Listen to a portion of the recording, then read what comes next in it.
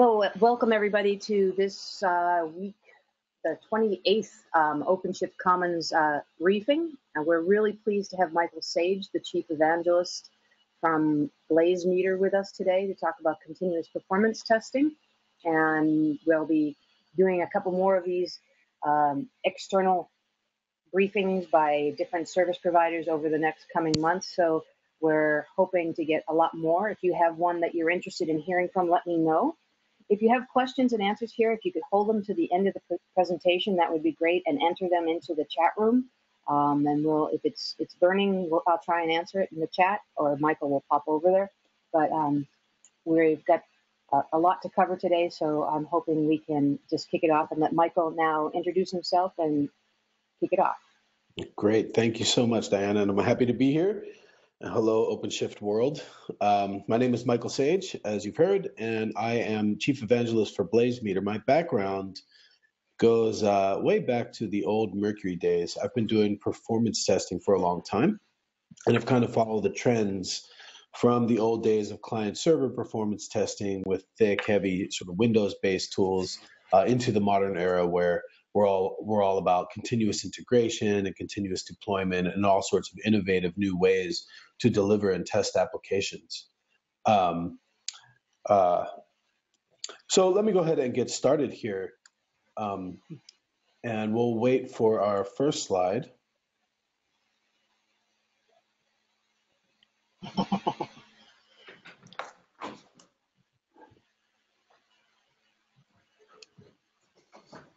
I'm waiting and waiting and waiting.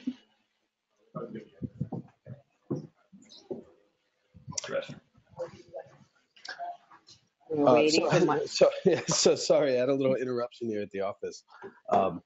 So obviously, the point of this slide is to induce the frustration that you have when you're waiting for websites to load. And these days, we know that users' expectations are higher than they've ever been.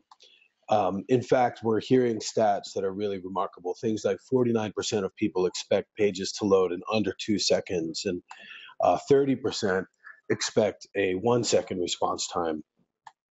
And it's really converging on instant. People really want their devices or their websites and so forth to behave as actual objects do. We expect our apps or our pages to load right away, just like if we turn on the television. And that means we have to test.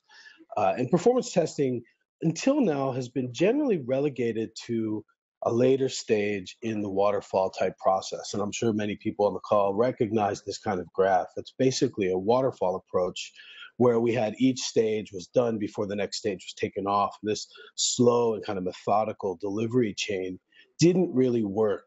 Defects got through pretty easily. They were very hard to troubleshoot, especially because they were discovered too far down the pipeline to remember what that code was all about. And when we did this kind of waterfall approach, load testing was in fact the last of the last thing. It was relegated to this very final stage of the almost final step. And it was generally done as a war room exercise. And some of you might remember this. We get everybody into this big room, and it takes a few weeks or months to develop the scripts that represent the load traffic. And we get the monitoring people, we get the business owners, we get the developers. Everybody comes together for this big event. Sometimes this is done in advance of some occasion like Black Friday or for example, now we have the Super Bowl coming or March Madness, and teams will get ready for this big load testing event to see if their application can sustain the traffic they expect. This is still important. And I definitely want to emphasize that as we go. This is an important approach to load testing. It still has its place, but it really doesn't help us in the modern era because basically continuous integration has proven itself. And we know now that continuous delivery pipelines work. We discover defects earlier. We can fix them more cheaply and more easily. And we can release features to our customers that are satisfying our requirements, whether that's performance or functionality or innovation, and we want to be able to benefit the business that way. So, with continuous delivery approaches, we need a new way of conducting our performance tests. We want to test source code. We want to test the new code that we commit, preferably right at our desktop, without having to wait to submit a ticket for some specialist team to create scripts for us to test that code. We want to be able to do it in a familiar environment. We also want to test our CI builds. We want to be able to see that every build that we push through works and performs as expected, especially when it involves multiple code commits. And of course, we want to test our deployments. We want to test staging, rehearsal environments, QA environments, and even production environments. So we'll talk a little bit about some of the specific objectives for those different kinds of stages that we're going through here. I want to introduce Taurus, and this is the game-changing tool that allows us to do the kind of performance testing we need at each important stage of delivery. You remember the old tools, Load Runner or Silk Performer, and so forth. These tools don't really work in the kind of process that I just introduced, that I just went through. They're heavy tools that have to be installed on a Windows desktop. They generally have a lot of complexity to them, and there's big, rich GUI, and it takes long to learn them. We want to introduce a technology that's familiar and makes it super simple for developers and other team members to get tests up and running fast. And so what we did is we created a YAML-based approach. And for those of you who work with configuration or pretty much any kind of delivery or deployment mechanisms these days, you'll find YAML's pretty familiar. With a YAML-based test in Taurus, the first thing we want to do is set the run options. And this defines what the test is going to do. And just a quick refresher, load testing is all about sending traffic to the application for some period of time to see how it responds. And so here what we're defining is the concurrency. We want 100 concurrent users doing the things we're going to tell them to do, getting the home page or getting a shopping cart, whatever it might be. And we want to run those 100 concurrent users for 5 minutes. I'm going to ramp up 1 minute too, and that's kind of a gradual buildup of that load from 0 to 100 over 60 seconds. Sometimes we do that just not to overwhelm the server. The next thing we want to do is describe the actual requests. These are the pages or the code paths, URIs, that are triggered by the test execution. And you can see here, pretty standard HTTP stuff, right? We have a couple of URLs. If it's a GET request, you don't even need to say anything about it. You see that index.php, it's just going to know that Taurus will know that that's a GET request. The second one is a POST request, and where we wanted to add a header because there's going to be a JSON payload here. And we also have a body that describes two values. What this test represents is a sample app that I'll show you in a minute that allows a user to choose cities to fly to and from and then proceed through the process of buying a plane ticket. So that's the second section. We have our execution and we have our request. And then when we're working with CI and some other environments like that, we typically want to have a criteria that fails that test if necessary. And so here, for example, you can see I'm saying that if the average response time is 150 milliseconds or greater for 10 seconds straight, then I'm going to stop this test and fail that build. So these are just some general descriptions of what can happen, what that needs to go in this YAML to make this test work. It's pretty straightforward. It's not a very complex test. Taurus is great because you can have very simple tests, you can have very complex tests, and you can actually piece them out and sort of merge them together at runtime. And I'll show you how to do that. So those are the main modules that I just wanted to introduce to give you a feel for how Taurus works. When you're running these tests, you run them from the command line. And the command line is BZT. The test names are YAML. They could also be JSON. And you can run 2 or 3 or 4 together, and Taurus will know how to manage those different sections in each of those YAMLs and run them as an intelligent test. When you do execute the test, you get a nice console-based dashboard that shows you all the metrics that matter. It shows you the response times, even the percentiles of response times, as well as any errors that are happening and odd response codes and things that you want to keep track of when you run this test from your desktop. Very specifically, you can see the number of hits that are getting to each endpoint, the number of failures for that endpoint, and the average response time there. So already as a developer, I have a generally pretty good sense of how my new code is performing as I've just built it. Then, of course, we want to run in Jenkins, or our build server right now in OpenShift. Jenkins is built right in, and so you probably want to run your builds in Jenkins and have these tests run as part of that build or as a post-build job. And there we can do it just as a shell command, right? And here what you're looking at is just an example of a few tests that I'll run together. And note the modules console disable equals true in the upper right. That's a command telling Taurus not to launch that dashboard, that ASCII dashboard, because it will fill up the console output with lots of text that you don't want, and it kind of makes it a mess. So that's a good thing to remember as well. And then finally, of course, that threshold command. We want to set those response time thresholds or those failure thresholds. And that can be response time, that can be standard deviation, it can be error rates, lots of different possibilities there for whatever actually does fail your build, or in your criteria should fail the build. And those are really easy to set up. Of course, they will show up in Jenkins, and you can see build over build what kinds of failures or what kinds of problems you're having with response time as you commit new code, as you run those tests.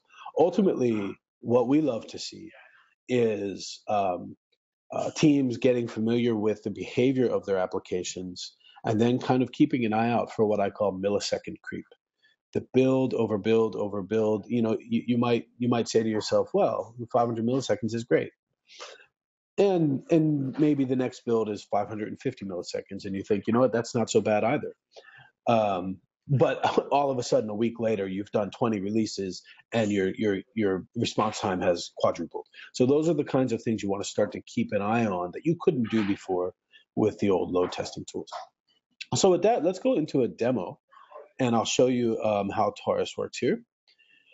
Okay, so first things first, I set up a PHP app here on OpenShift.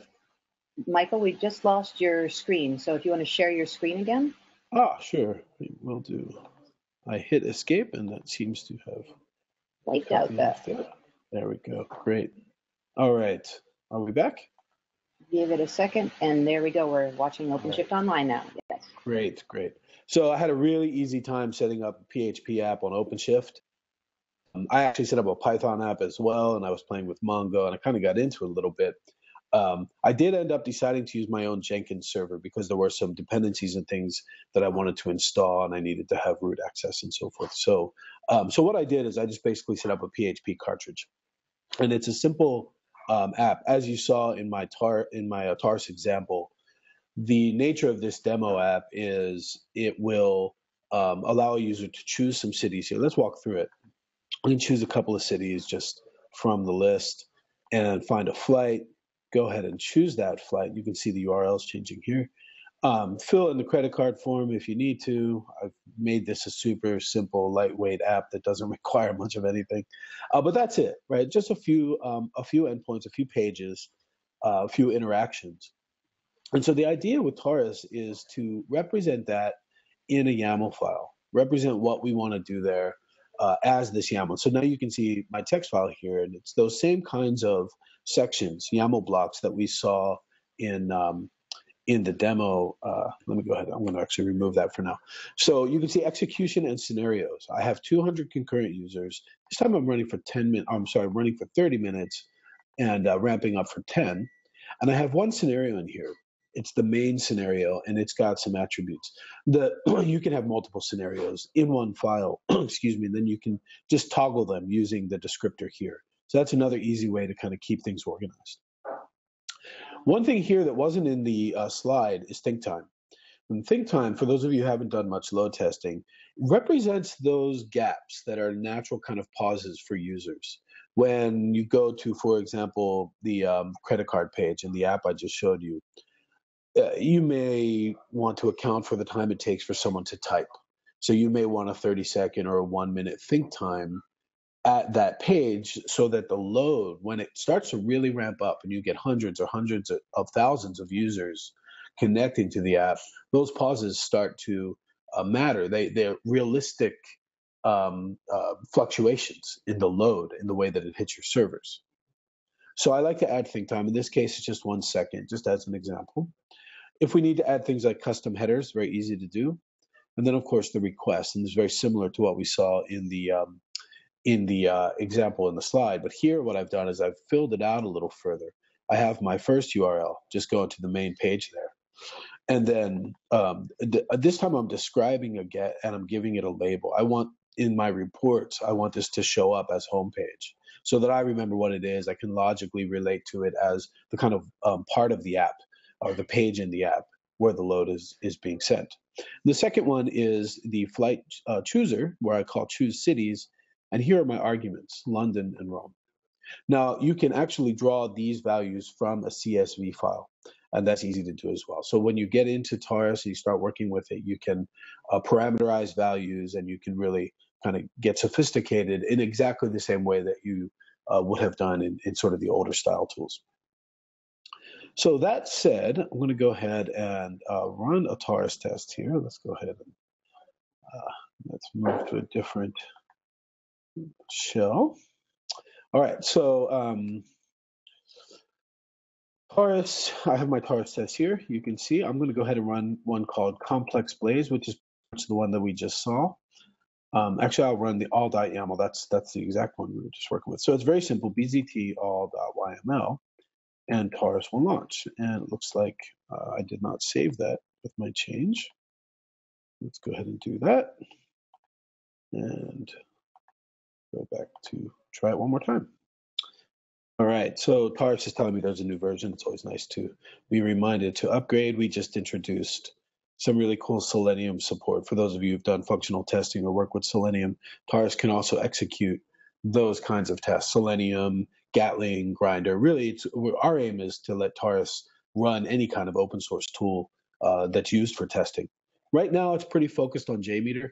Most of what Taurus does is JMeter specific. And when you don't have any tool at all, as soon as you start a Taurus test, it will automatically download the JMeter dependency in the background. You don't really have to think about it, but it will do that. And so now you can see I have my test running. I have my kind of 8-bit video game graphs churning over here on the left. And here I can see all of the different values, the percentiles and response times that are coming back from the application. And these are the 2 pages that I'm working with on the OpenShift hosted application there. So pretty good, under a second each. I'm pretty happy with those results. It's a long test. I put some long times in there, so I'm going to go ahead and just stop it. Now that's one full test, but really what we want to think about is rapid iterations, right? So you're a developer, you're working just on your code, and maybe that's the only test that you really care about. And other folks are managing their test cases, or maybe even meta files like execution or reporting options. And so what you can do with Taurus is split those up. Excuse me. For example, I've put a separate module here just for reporting. In fact, BlazeMeter hosts Taurus reporting for free. So if you want to see some pretty graphs and such, you're welcome to use our service to do that, even anonymously. Actually, you don't even need to sign up for an account. If you do have an account, you can use it with your account, and you can save those results and see them over time. I can also separate out my request. So here you can see my scenario section that was in the all file here. I've just broken out some of that into one request section. Again, this is where if I'm the developer and I'm staying in my environment, I'm already working in this editor, writing code for this app. Maybe I've changed some really important underlying code for this page. All I have to do is change my test in real time in the same environment, and then I can execute it. And that's really different, right? That context switching has become a big deal in continuous delivery. The whole premise of continuous integration and continuous delivery is that we want to find defects quickly, and the best way to solve them is if developers are still in the mindset of when they wrote that code, because they're still thinking about that problem and its parameters and specific challenges. So we want to keep the context the same, and Taurus, of course, can do that right in the same editor. And so I've broken out this request file separate from my execution command. And it's super simple to work with. I can just type, clear this again, BZT execution. And what was it again? It was requests. And then also reporting. So let's do that too. If I can run those three together, Taurus knows how to merge them. And now it's opening up the BlazeMeter because I put that command in there to report from BlazeMeter. So it looks like we have some problems starting to happen here. Oh, I forgot to change my execution. I made it localhost, and that's not running. That doesn't work. So we'll change our request. Or, what was that? In any case, you get to see how that works. I'll show you what a BlazeMeter report looks like here. And so you can see Taurus is immediately sending its stats, including 100% errors, up to BlazeMeter. But here's what BlazeMeter looks like. In fact, I will log into my account to show you a better example of this. Here's a Taurus test that I ran earlier in the week. And what it gives us is all the stats that matter for troubleshooting the response time or the errors or the other things that are going on with the performance test we just ran. Taurus will send its data up in real time to our API and then just graph those out for you. And again, that can be done anonymously without even a BlazeMeter API key. And here you can see the high-level stats like concurrent virtual users, how many hits per second the application was handling, any errors that are happening there, and of course response time. Still sub-second, which makes me happy, but some transactions were slow. And you can go through the reports here and begin to investigate what's happening. You can, drill into certain spikes if you want to investigate a little bit further, and you can of course turn on or off different values like the hits per second just for the cities page, or the latency time is one that's not there by default. We can look at the latency time average for cities as well. Whatever metrics you want to investigate or gather for the performance troubleshooting that you need to do. Okay. So that's a basic demo of Taurus. Again, it's YAML based. It's also JSON, and I'll show you here in just a moment one cool thing that you can do with the JSON approach. But I think this might be a good time to stop for a question or two if there are any. I'm looking. Let me just see if I can get someone to. If there's any in the Q&A. I think you've done a pretty awesome job of covering it. I love the 1970s little bit graphics in the terminal mode, but that was good. Yeah, it's sort of the Donkey Kong reporting tool. Yes. Or Mario Brothers. No, great.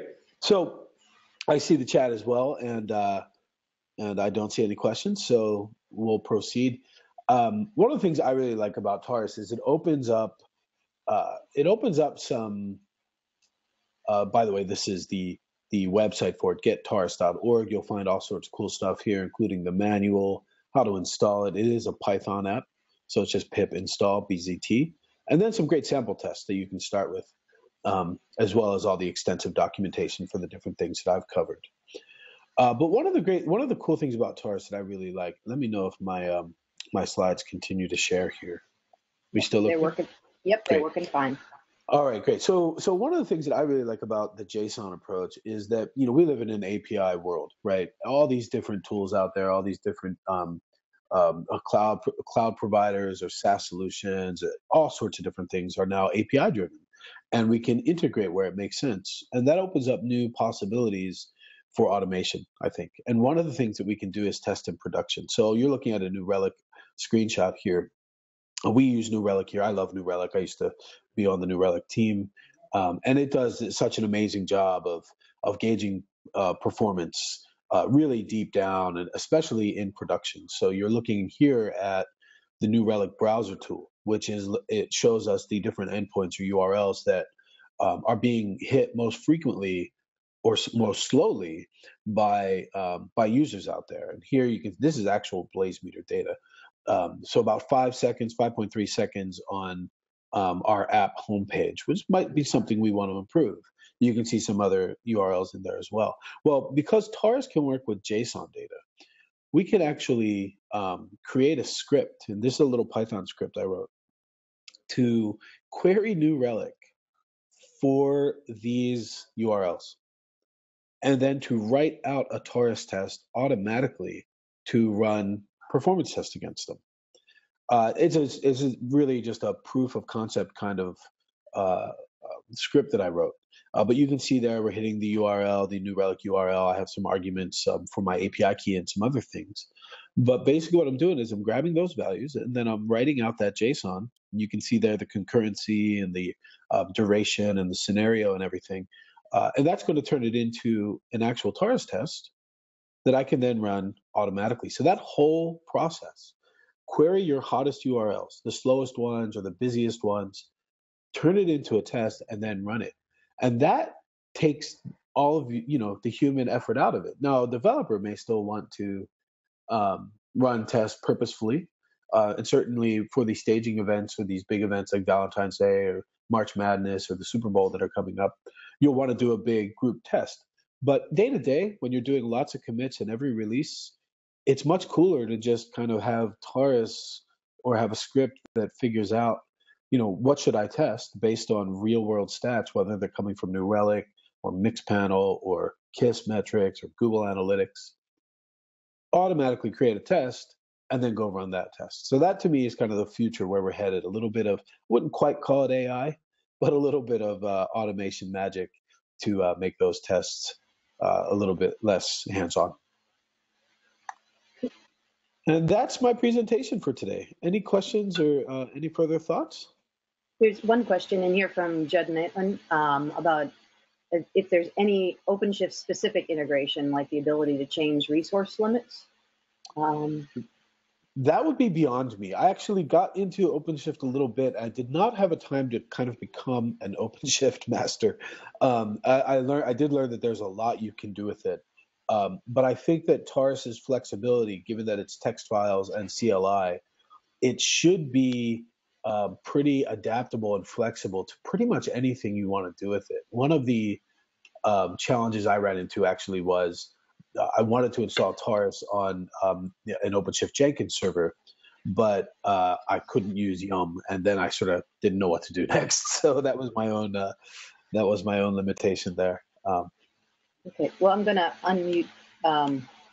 If Judd unmutes himself, he can ask the further question on that. And there's a couple others popping up.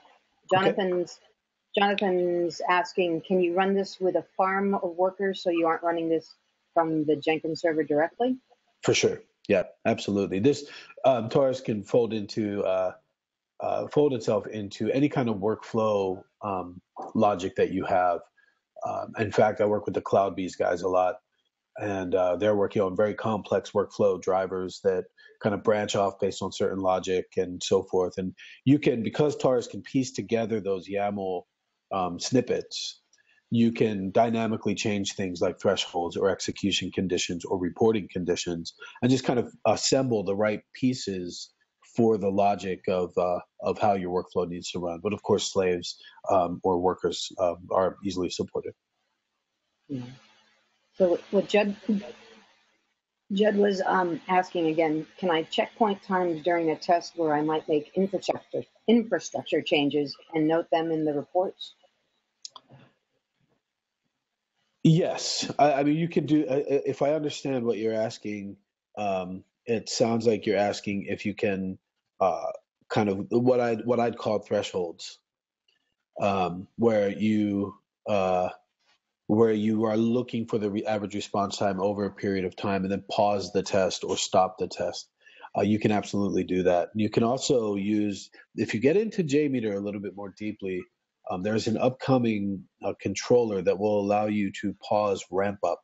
It's called the concurrency controller. I don't think it's out yet, but it's a plugin. But we're going to be able to do that too. All this, driven by the open source contributions. But yeah, I mean, you can do that. And whether you do it with the thresholds to pause based on that criteria, make some changes and then see how it proceeds, or to stop or whatever, absolutely. So the reporting, just go ahead. So I have a quick question for you too. You were demoing an OpenShift Online, which is the V2 architecture, which is our old gears and cartridges and awesome, and that's still in production, so it's all good stuff and usable. But as we've changed over to a Kubernetes container-based using Docker, does that change anything in terms of how we would use Taurus? Have you been doing any testing with new architectures like that? Yeah, for sure. I mean, I think you could leverage that pretty heavily, and Taurus is a great use case given its dependencies and given some of the things that you kind of need to do with Python and pip and such in advance of getting it on the build server or on the deployment mechanism. Containers are a great example for that, or a great use case for that, right? So you can just add some Taurus dependencies to your Docker file, have that spin up Taurus and be your execution engine. And sometimes if you're running a large test, you'll need multiple execution engines because there's a kind of upper limit for how many threads or virtual users each engine can run. So you may want to dynamically spin up, 10 load generators if you're running a very large test. That would be a really cool use case for that. Yeah.